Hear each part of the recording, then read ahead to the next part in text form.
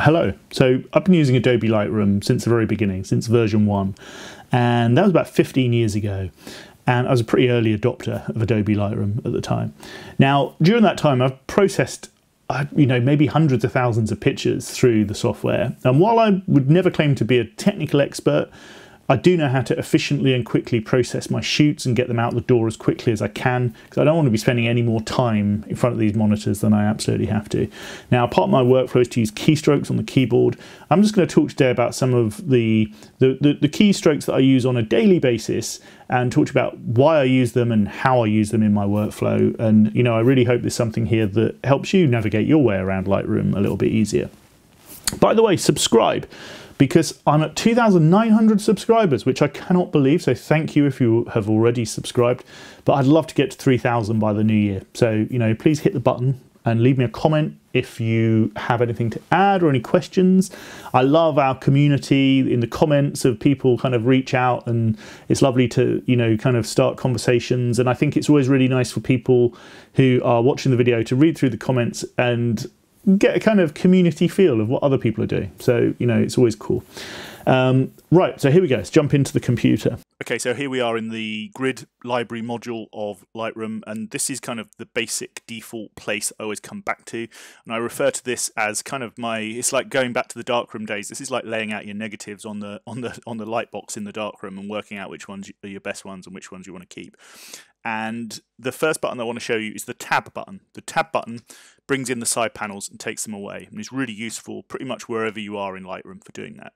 The next button I want to show you is the G button, and the G button brings you back to this view, so to this library view. So wherever you are, let's say you've gone off into the develop module because you want to brighten things up to this picture or darken them down or whatever you want to do, but then you want to get back to your whole shoot, you want to get back to the kind of your negatives lying on the darkroom light box.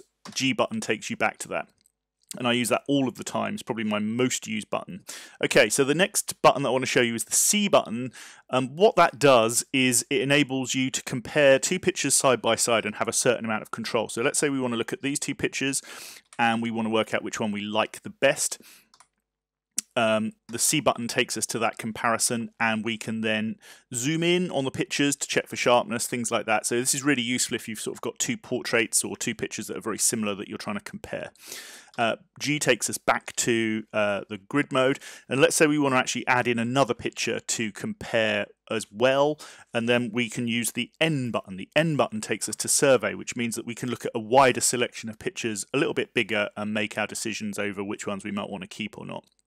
The G button takes us back down to our grid view again.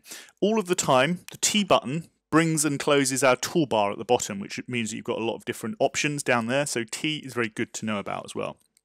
Okay, the next button that I want to show you about is the rename button. Now, let's say we want to rename this picture for whatever reason. Now, I don't always think this is the best thing to do because it will rename your file, your raw file, but it can be useful sometimes, and it's the F2 button. The F2 button stops you having to scroll through 100 different menus. You just hit the F2 button and you can then type in your the new custom name that you want. You can do that on one picture or the whole shoot if you wish.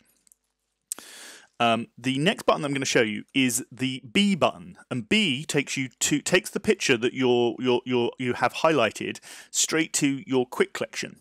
So this is really useful if you're trying to build a sort of portfolio from lots of different shoots, and you want to maybe pick out your 10 best pictures over the whole year. Then you can use quick collection as a way of doing that, and just hitting B adds the picture to quick collection. And then you come over here onto the side and you can see that our quick collection has actually got two pictures in. There they are in the quick collection. So B takes you there. Okay, let's just get back to our original folder. So the next thing that I'm going to do is talk you through the develop module. So now we've decided which pictures we want to keep, and we are going to use the D button to take us to develop. It's kind of obvious. But it just stops you having to move the mouse around so much.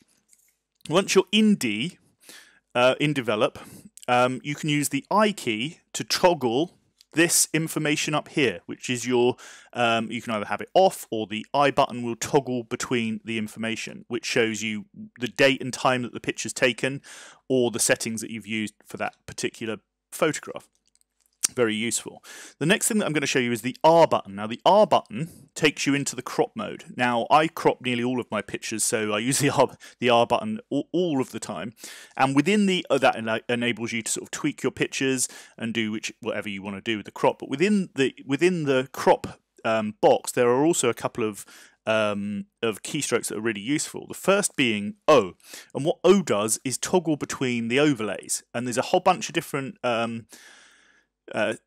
options here that can be used for different things, but it can be really useful to toggle between them depending on what it is that you're trying to achieve, and the O button enables you to kind of flash through those things. Let's just bring that back to the middle one. The next thing that is really useful in the crop option is X, and what that does is enable us to, it kind of locks the aspect. But if you wanted to, let's say, add a headshot of one of these fellows to your collection of pictures, you can hit X and it will change the aspect from portrait to landscape. And that can be a really useful way of making sure that the sort of flow of the shoot is steady, because the crop ratio will be the same from each picture, which a lot of my clients in particular kind of like that kind of thing. The next button that I'm going to show you is A, and A toggles this little lock here. So if you want to do a crop that is, let's say, a skinny panoramic, by clicking X it unlocks this and enables you to have kind of free control over your crop.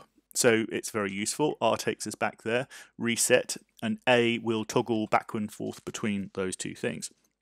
Okay, that's crop dealt with. Okay, so the next thing I want to show you some local area adjustments, and let's look at this picture. Let's go into D mode, and what I want to do is to darken down the sky and then lighten up the foreground a little bit just for demonstration purposes. The new version of Adobe Lightroom is a little bit complicated because you then have to sort of create new masks using this button, and it can get a little bit kind of I don't know, complicated, but I tend to use just keystrokes. So M brings us up with the graduation tool, which I love. The graduation tool, I really love the brutality of it. Let's darken that sky right down. And just for demonstration purposes, that's a bit much. And let's say we then want to use our brush tool to go in and lighten up the foreground. We can use K. K does that for us. Straight away, we don't need to add new masks or anything. It's just automatic. And it will then, we can dial in some plus exposure there, and we can paint in the light just like back in the darkroom. I like using these tools just like I did in the darkroom, using my hands to darken down the sky and then using my fingers or a dodger to kind of lighten up different areas. So it kind of goes right back to the beginning, really. I'm not really into all of this artificial intelligence select sky stuff or select subjects. I think it just looks a bit fake. I just quite like kind of burning stuff down in a brutal manner. Okay, so the next, I'm just going to go back to the library view. The next tool that I'm going to show you is the Q button. And Q button allows us to go in and select our dusting spot, dusting tool. And that's very cool, because if we use that in combination with the Z tool to zoom in, we can work our way around the file and look for dust spots. Oh, there's one. And then we can use our Q button to just zap those, and then they're gone. And that's finished. Okay, so finally, let's look at this picture again, and let's go in and add a bit more brutality to it, because I just want to kind of really build this up as much as I can, this picture, so it's over-processed in the most absurd fashion. And what I'm then going to do is show that the Y tool will show you the before and after.